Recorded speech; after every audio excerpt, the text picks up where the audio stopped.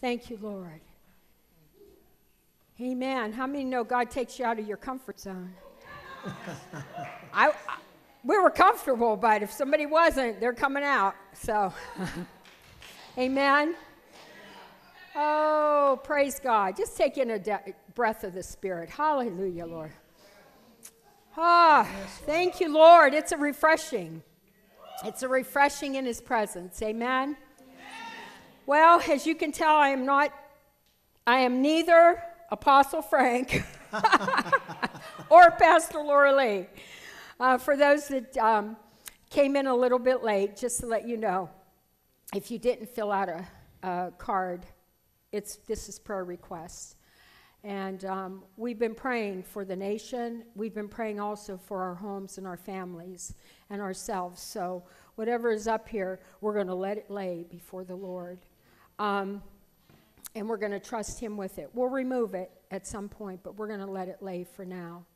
Apostle Frank and Pastor Laura Lee are in Washington, D.C. As you know, I don't know how many watched the return or any portion of the return. And it was powerful, powerful, powerful. And they remained there. They actually, as I said previously, at 10 o'clock, we're going to do a prayer service on the steps of the Supreme Court. And so, and then Apostle, of course, he released a word to the nation last night about 8:05 or 8:07, something. And so they'll be returning back today. So you have the Holy Spirit in me. So that's what we're going to do today. Amen. And please, ushers, don't let me forget, because I'm going to start rolling here, that we have to take an offering. But I do want to welcome any first-time visitors to this house. If you would, raise your hand. Any first-time visitors? Okay. Well, praise the Lord. So we're going to go into the Word. Thank you, worshipers. Thank you, each one. So we're blessed, are we not, to have people that move in the Spirit of God and that just roll and move and flow in the power of the Holy Spirit. So what we're going to do today is I'm going to minister on just do a little background on what Pastor Frank has shared with us, Apostle Frank, what he has shared with us concerning Hezekiah and the Hezekiah miracle blast. I'm just going to give a little background because the Lord gave me a twist to that is a word for us today, I believe. I know it was a word for me, and so I pray that it's a word for us that He will just thrust through us to be able to do the things that He has called us to do, our part. How many know we co-labor with Him? We co-labor. We are His hands, His feet, His voice in the earth. He's God. He can certainly not even need us and use His own voice, but He chooses to move through vessels like you and I, to say sometimes some of the things that we wouldn't even think to say. And He uses it, and He breaks strongholds, and he uses us in intercessory prayer and declarations and decrees. So I want to go a little bit. You're going to know what this is about in a minute. That towel. So Apostle's been ministering on out of the book of 2 Kings. Am I good on the mic? Am I good? Everybody can hear me? Okay. Out of 2 Kings and also 2 Chronicles, but the Lord's been ministering to us through Apostle Frank about Hezekiah and the Hezekiah miracle. And what happened was, and we know most of that, Sennacherib came and he set up a siege against the Israelites. And Hezekiah became very afraid. And really what Sennacherib did, the king of Assyria, his troops and all of them, what they did was they set a spirit of fear into play against the Israelites. And Hezekiah, You know, he didn't know what else to do. And the Lord ministered to me that something, we're going to go into that, but the Lord ministered this to me, and I'm going to declare it over you. The Lord said, you are not at the mercy of circumstances. Yes. You are not at the mercy of circumstances. I declare it over every voice, every ear that's in this house, every ear that is listening online. You are not at the mercy of circumstances. So as Hezekiah got this report, he became afraid. We can just align what is happening now in our world and what has happened then. It aligns up when you look at it and you have the revelation to see exactly what God is speaking in this time. And so Hezekiah took his request. Well, first he calls for the prophet.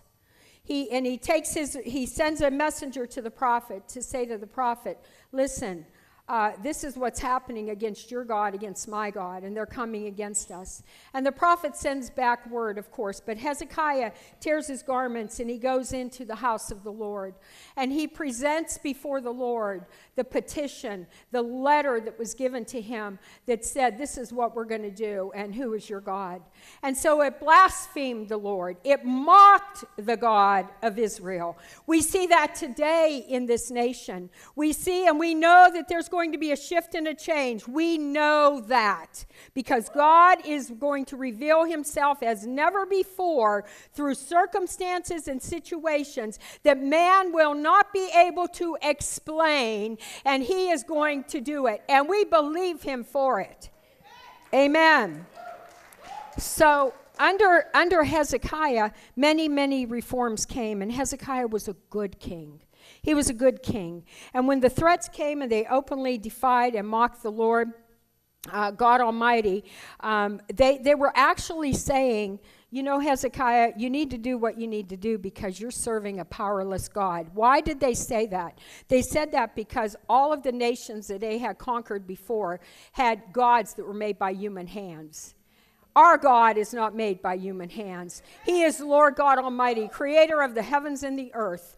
The earth is his, the heavens is his throne and the earth is his footstool. And he co-labors with us because he wants to, not because he has to. And so they likened him to a powerless God. And from the nations that they had already conquered. I'm just going to go through a little bit, and then we're going to come to the message. The message is going to be 2 Kings chapter 20, verse 12 to 19. So when we see that, what does mock mean? It means the ridicule. They spoke with contempt against the God of Israel. They insulted who he was. And we know that Hezekiah miracle blast is going to come as a direct result of what someone spoke and is speaking out of their mouths. And that is going to, that release the power of God. And is that back? Am I okay here? Okay, all right.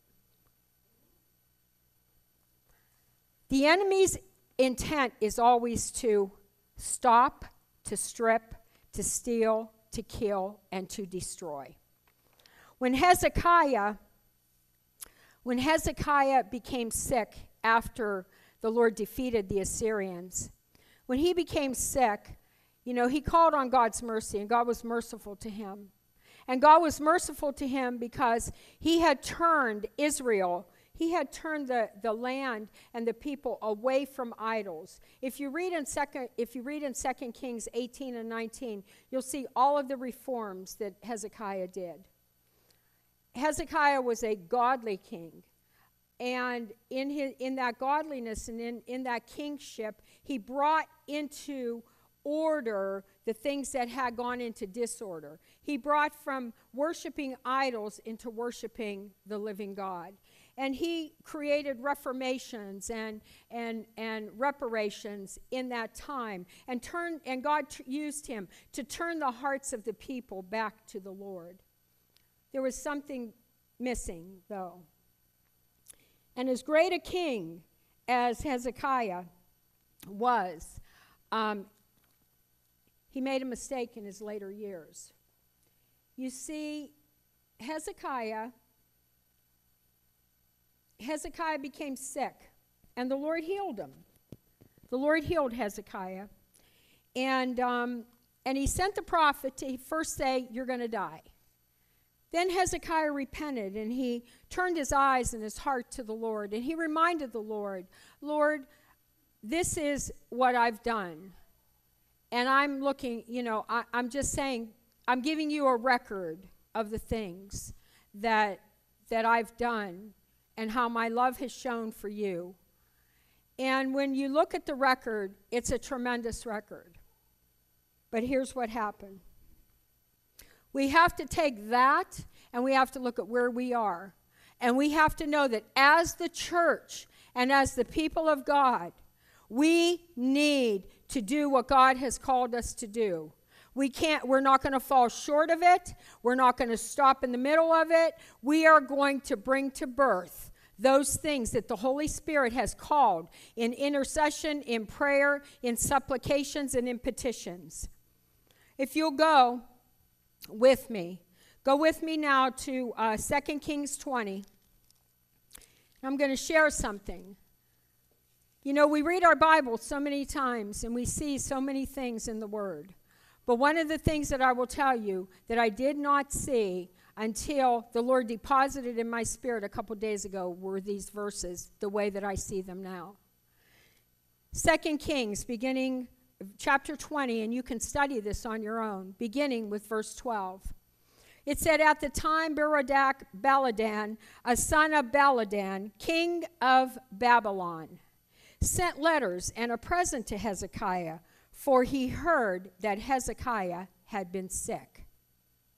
And Hezekiah listened to them, and he showed them all his treasure house, the silver and the gold, and the spices and the precious oil, and the house of his armor, and all that was found in his treasuries.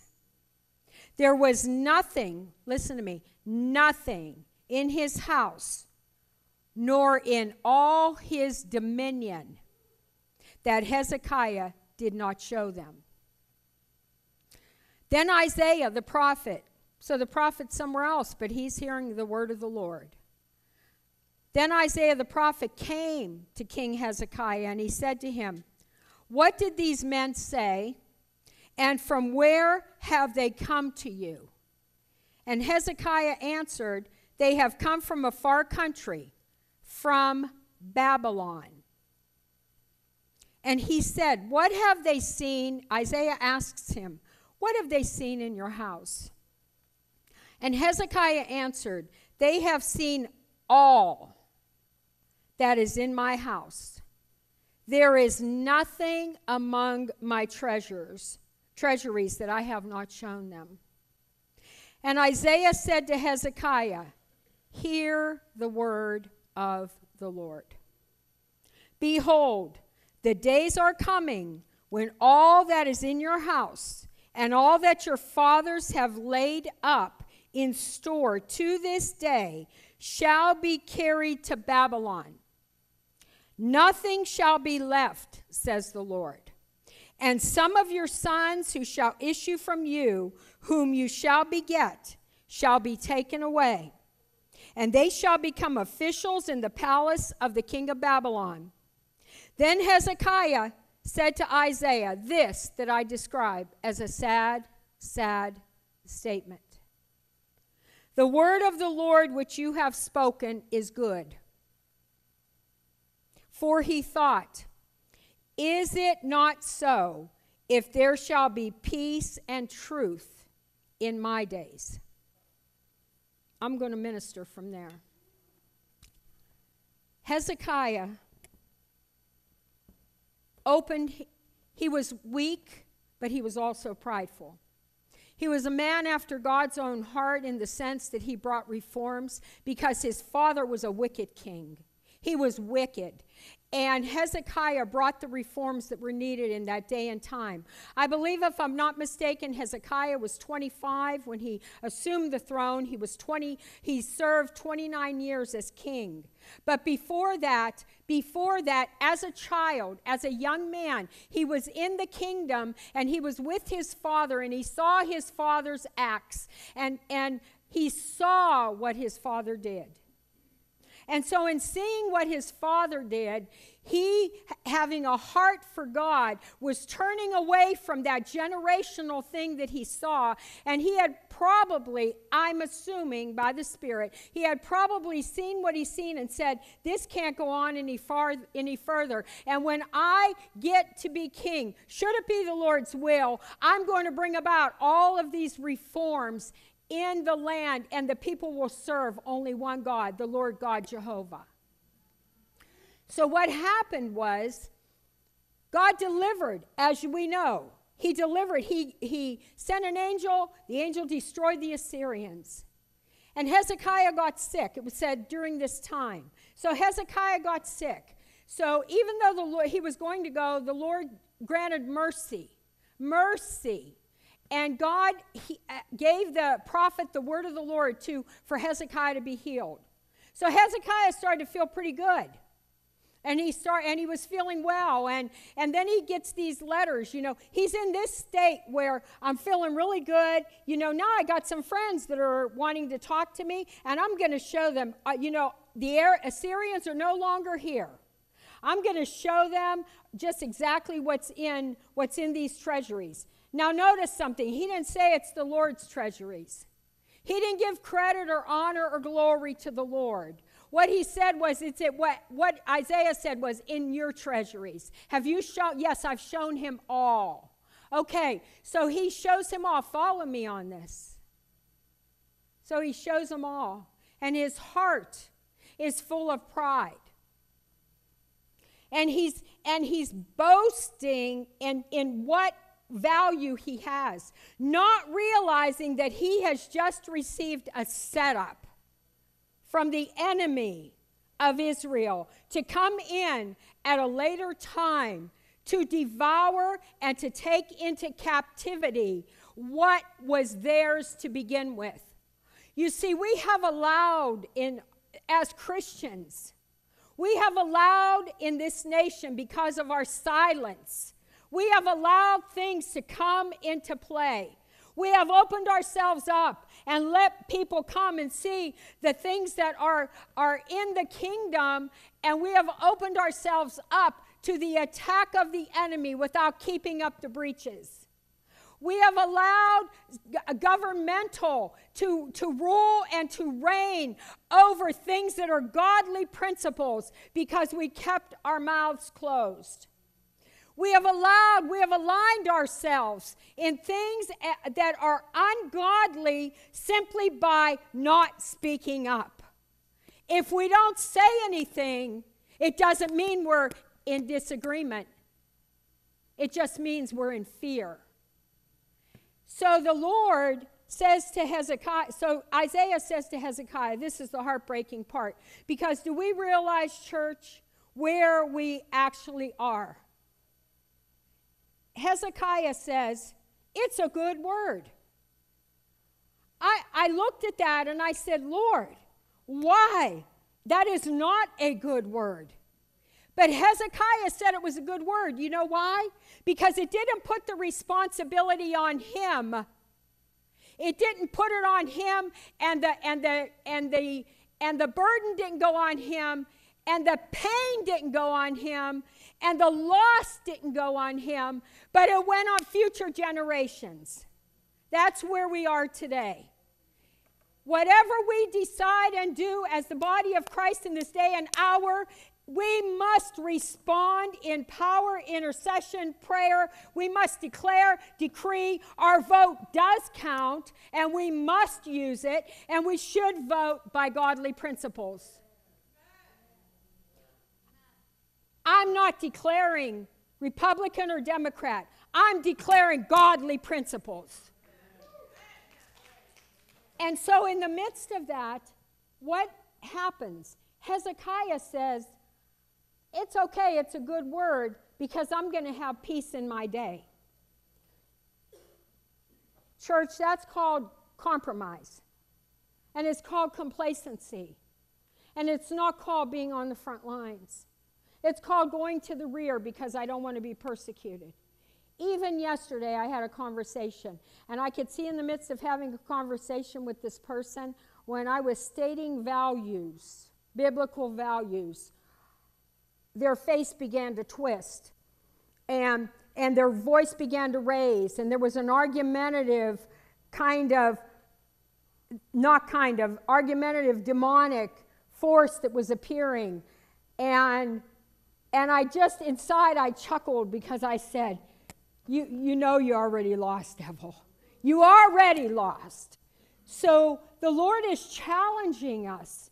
When we think about the Hezekiah miracle blast that is coming, and the things that we have seen, and what happened on Rosh Hashanah, when we look at all of that and everything that is leading up, we have to be mindful of the chapter after chapter 19. The chapter after, when Hezekiah was willing, just for his own self, his own satisfaction, his own perseverance, or what's the word I need, Lord? Preservation.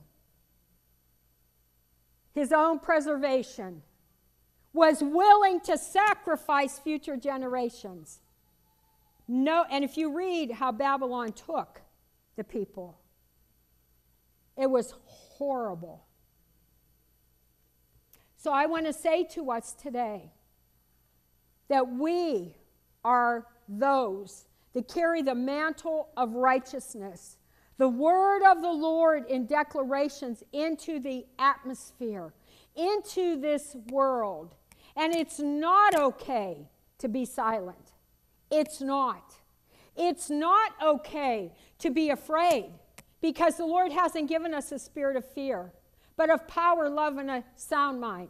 It's not okay to be a man pleaser and not a God pleaser. It's not okay. That isn't going to stand any further, any time.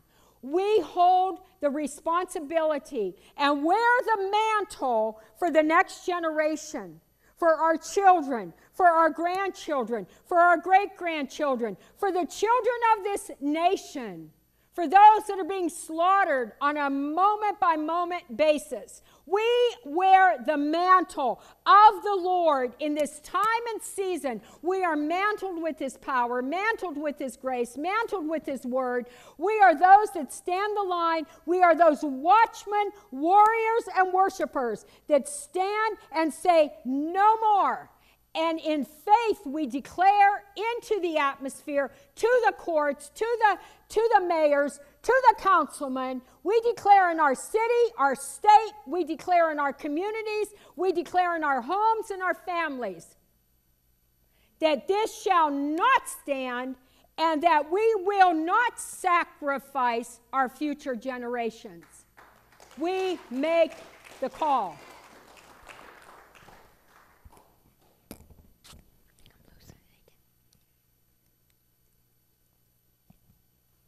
So Hezekiah, he says, for he thought, the word of the Lord which you have spoken is good. I wonder what Isaiah thought. Because Isaiah the prophet saw what was coming. He knew it wasn't a good word. But something had shifted in Hezekiah. You know, I'm just going to talk to us all about what we deal with in life. There are things that come in our lives that will try to shift us. Now, we might not say to somebody, this happened or that happened. But how many know there's a battle that goes on in the minds of God's people? And if we leave any open door, there will be a spirit of offense. There will be instead of this and wiping ourselves from being midwives in the body of Christ, there'll be this. I'm going to do it again. We're called to be midwives in the body of Christ. We're called to hold the hand, agree with. Let me use it that way. Agree with. Come into agreement with the Word of God. Agree with the Lord for what He wants to birth in the nation. Agree with the Lord for what He wants to do in our homes, in our lives, our families. How many know it starts with us? You know, I can go and I can point the finger and I can say how everybody else needs to change. But it begins with us. Repentance is personal. Repentance before God is personal. Create in me, O God, a clean heart first. So God wants to release into the earth. We need to challenge ourselves that when the Lord wakes us up in the night, are we going to get up or are we going to roll over? We need to challenge ourselves. Are we going to have prayer? Is it going to move from prayer to intercession? Is it going to be supplication? Are we going to beg God? There are times where we do supplicate. There are times when we're standing in intercession for one another, just as we did here for the nation. And for those that are representing the nation, they need our prayers. Amy Coney Barrett needs our prayers. How many know they're going to try to attack her? We need to stand in the gap and we need to pray for her.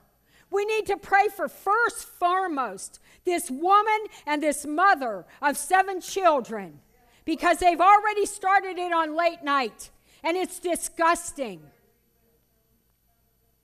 We need to pray. Intercede. What does that mean? I'm in the gap right here. You may try. You're going to try to get through, but you're not getting through. You might try to get through, but I'm not moving, and you're not getting through. That's a watchman. Church, we need to be watchmen in this hour. We need to be watchmen. And do you know that, okay, so I can't take myself and throw myself in a room for 24 hours. God knows I can't. But I can pray in the Spirit and begin to decree and declare, and that tongue that God has given me will declare His works, His wonder, His protection, His power, and that's what we all need to be doing. Now think about this. God wants to birth some things in the nation. He wants to birth things in our lives. How many say, Lord God Almighty, I need a breakthrough? Amen? Lord, I need a breakthrough. Now, on the backhand of that, how many will say, boy, I've been praying I need a breakthrough, but boy, I've been getting in this mind battle right here. You're never going to get a breakthrough. It's never going to happen. Did you see how so-and-so? Come on now. We got to identify. Identify. If you don't want to identify to me, you don't have to. Identify to the Lord and declare it and get rid of it, because it's an open door in our minds that will hinder us from moving forward in God's plan. It's called a distraction.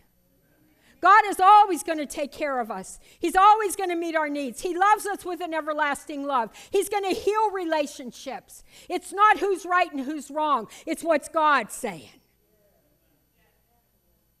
And whatever He's saying, then the other needs to be put aside. And every spirit of pride needs to be rebuked. And a spirit of humility needs to come. Midwives. So we've been hearing about midwives. We're midwives because we're birthing what God puts within us. If you've come on Tuesday nights, you hear many various prayers. Last Tuesday, I wrote this down. Last Tuesday, we were doing these prayers. We were praying.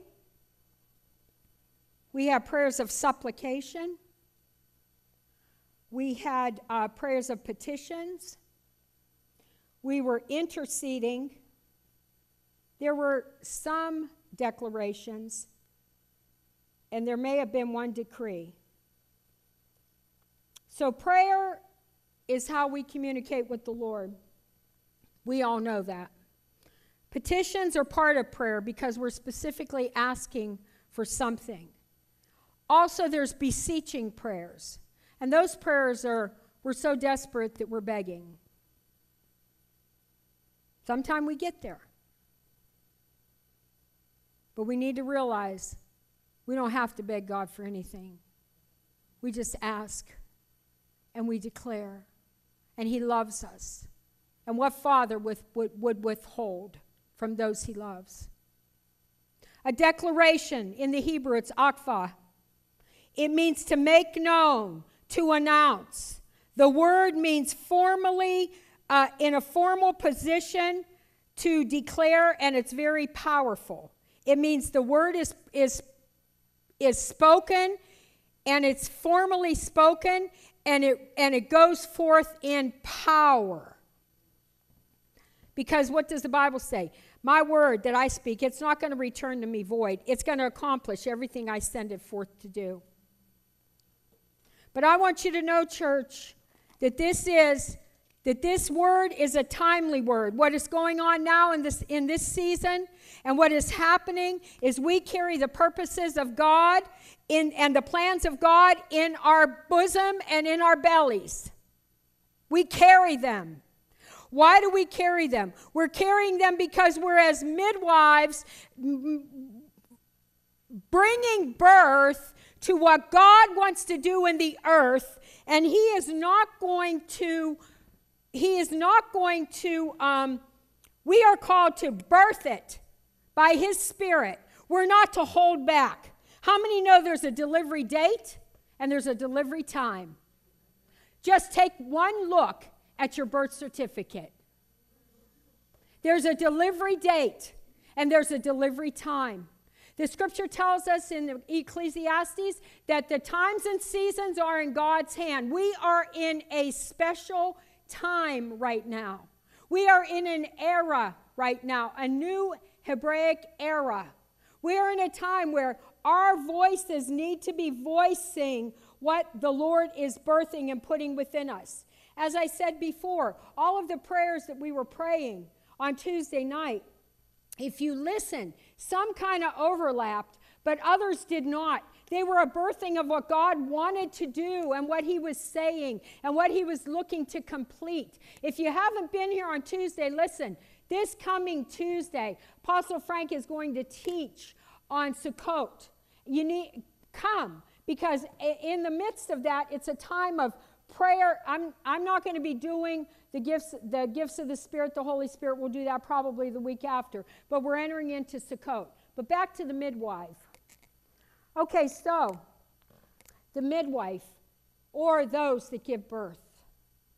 The midwife helps with giving birth. And how does she help? She helps with words of encouragement. She helps with giving instruction. She helps with releasing words, releasing things that need to be released. She helps with positioning. She helps with everything that is needed and necessary for the birthing to take place. So, God has placed us in this position. He has called us to this time and to this season. We always use this as a cliche. It's no accident. But really, it's not. We are where we are now because this is where God placed us. We are in the place we are, in the ministries we are, wearing the mantles that God has placed within us. How many know that our mantles are stretching into new places that maybe we're not comfortable with doing, or maybe we're not comfortable with saying or speaking? But that doesn't mean that we don't start somewhere. So whatever God is putting inside, which is the word of the Lord, you see those declarations, declaring the word of the Lord. Declaring. What does the Bible say? He has an army going forth in the book of Joel, declaring the word of the Lord. So the midwife, what does she do? She's got this towel. So thankful for you, Holy Spirit, because He instructed me to bring this towel and to give an example. At the same time of thinking about a midwife, I saw a ring with fighters in it. And the Lord was correlating the two. So this midwife, someone's giving birth, they're going to sweat. They need to be wiped off. But guess what? The towel is nearby. Does this kind of remind us of anything? Jesus was a servant. We need to serve one another. And we're in service to the Lord. Even though we're his children, we want to do what pleases him. So, hello with the earring now. It's just a distraction. So, it's used for many things. In fact, it's used to wet, to put cold water, so that there's a refreshing that comes upon someone who's in labor. And the midwife does that. We're the body of Christ. You're one part, I'm another. We're all different parts. We're supposed to bring encouragement and refreshing to one another. We're not supposed to tear one another down. And we're not supposed to plant seeds that are later on going to harvest a curse in someone's life. There's death and life in the power of the tongue. And I've had to repent my own self from looking at situations in my own life and family and saying it's never going to change. And then I have to say, God, it is going to change. Please forgive me. Because if we stand and say it's never going to change, then that means we put the burden of ourselves to do a miracle. Only God's the miracle worker. He changes. He doesn't change. He's God. I change not, but he changes circumstances. And he changes hearts and lives of people. So then the Lord showed me. We're talking about midwives and birthing. Are you going to even be able to stop in the midst of labor? There is no stopping a baby. When it's ready to come, its intention is to come. It will come. We read stories, it has come. In taxi cabs, it has come in doorways.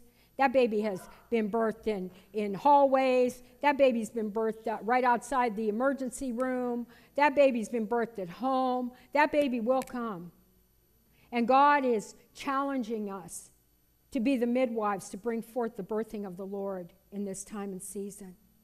The birthing of his plans and his purposes. His specific assignments in this day and hour.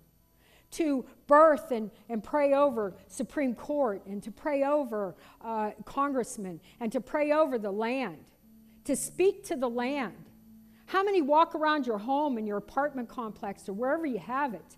Doesn't matter. Walk around your land. Walk around your land and declare the land is the Lord's. Walk around the land. I walk around my house. Walk around the land. Declare the blessing of the Lord on the land.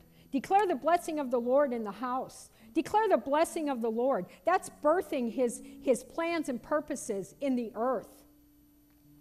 So this midwife, she's helping. And when that baby's coming, that baby's coming. And that midwife's there to speak and to encourage. Now let me tell you something. When it's birthed, it's birthed. And then a towel is laid. And that birthing is in the towel. The baby goes in the towel and they wrap the baby up in the towel. And they say, what a marvelous sight. Here is life. Here is what God planned. I am seeing the fulfillment of the word of the Lord in my life, in my home, in my family. I'm seeing the fulfillment of the word of the Lord. Not only am I seeing the fulfillment of the word of the Lord in that, but I'm seeing the fulfillment in those that I have prayed for, those that I have stood with, those that have been crying out. I'm seeing a fulfillment. And God is not man that he should lie, nor the Son of Man that he should not fulfill his promises. But what happens? We're in a battle, and we need to recognize we're in a battle. We need to recognize that we have to push forth. We need to recognize that we have to continue to go forth. We need to recognize that the enemy will do everything that he can do to try to stop us. But we don't do this. We don't throw in the towel. We don't throw in the towel. We press through to the victory. We press through to see the things that God wants done accomplished. We press through in our families. We press through. I break every spirit of depression now off of the people of God in the name of Jesus. We bind every lie of the enemy that he's been speaking through ears, that he's been planting in minds, that there's been mindset issues. We break those words right now in the name of Jesus. Father, we declare a freedom. We declare that the word of the Lord shall be strong in our mouths, strong in our spirits. We declare the word of the Lord shall decree over circumstances and situations. And no, we are not at the mercy of a circumstance. We are walking in grace with Almighty God. Our Father who loves us makes a way where there seems to be no way. He will carve out a way. We thank you, Father, that we make a choice. How many want to make a choice today? You're going to keep your towel. You're going to keep the towel today. We're going to birth forth and be midwives for the plans and the purposes of God. We're going to receive the fire of God. You know, we sing the song, "Don't let the fire on my altar ever go out." But how many know sometimes it does? So what happens when a fire goes out? Two things. I guess, because that's what I'm getting, because I never built a fire. But two things. One, we either restart it, or two, if it's not completely out, we fan that flame. Can we do that in our lives? And can we make a commitment to push through to all the things that God has? We're believing for miracles. We're believing for change. We're believing for transformation. We're believing not just for revival, because revival fires come and revival fires go. We're believing for God to move in such a way that it will usher in the presence and the power and the coming of the Lord. We're in a hard season. We're in a warfare and we're in a battle. And the Lord puts us on the front lines and he calls us to his army, not so we can throw in the towel, but so we can be girded up in strength. And where does our strength come from? It comes from him. And so we go to him to receive our strength. How many are willing to do that? Thank you, Jesus. So I just want you to come to your feet. Thank you, Father. Can you take us in a song, and then we're going to do some declarations? I want you to worship the Lord. Worship him. He's your answer. He's doing all that he can do for you right now.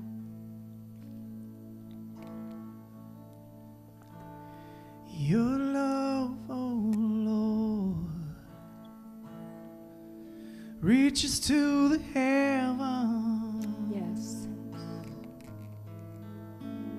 Your faithfulness stretches to the sky.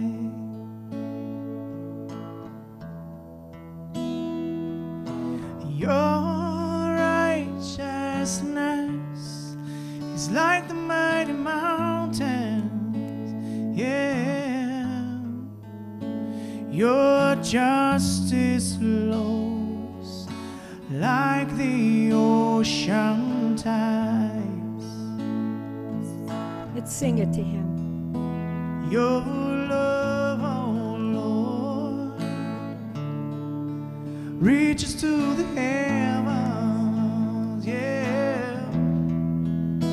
Your faithfulness stretches to the sky.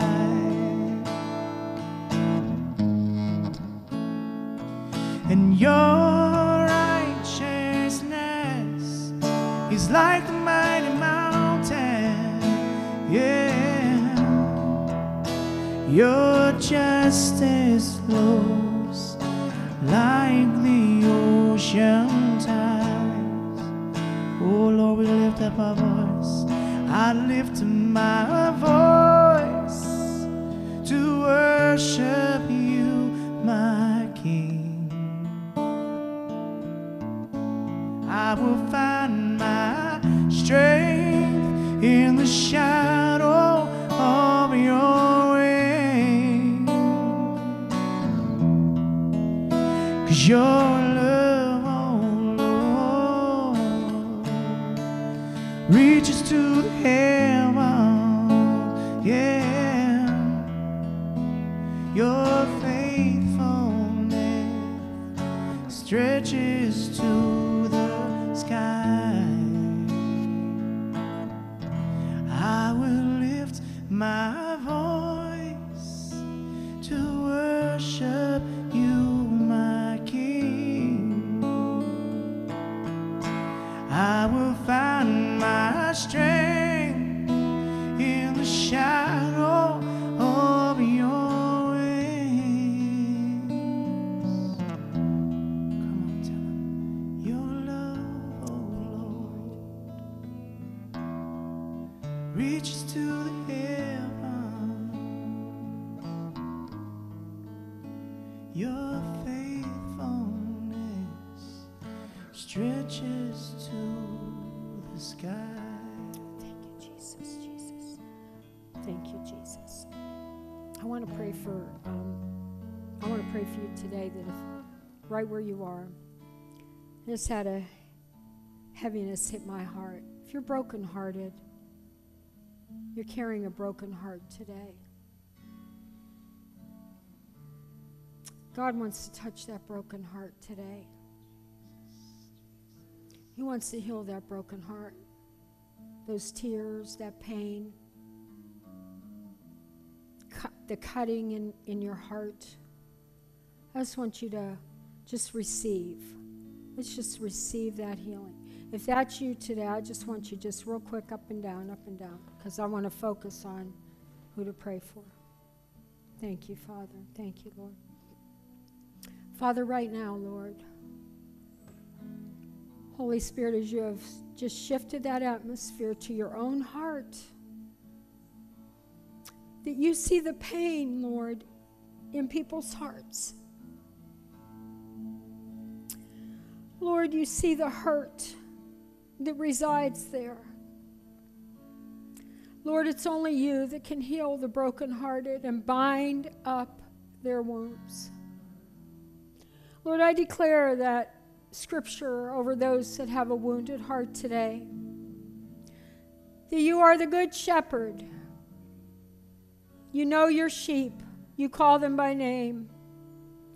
And the Lord, you said that you come to bind up the brokenhearted and to heal all their wounds.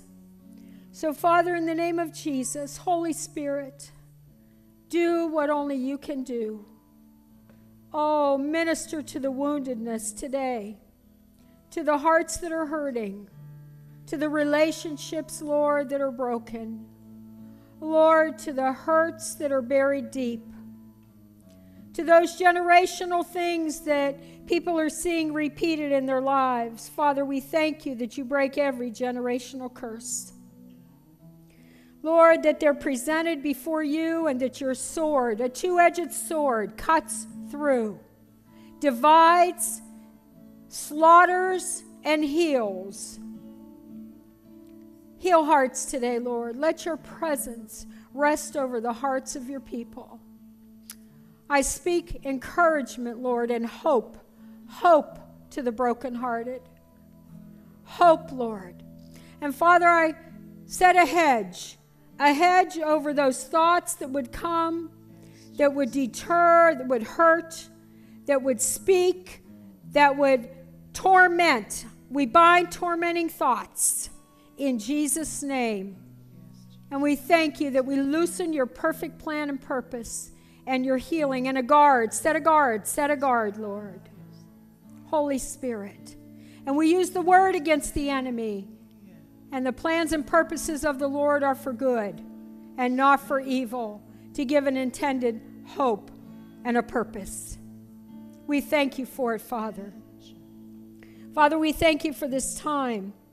And Lord, we know that you're in control and that you love us with an everlasting love. May we go in your presence and in your peace. In Jesus' name.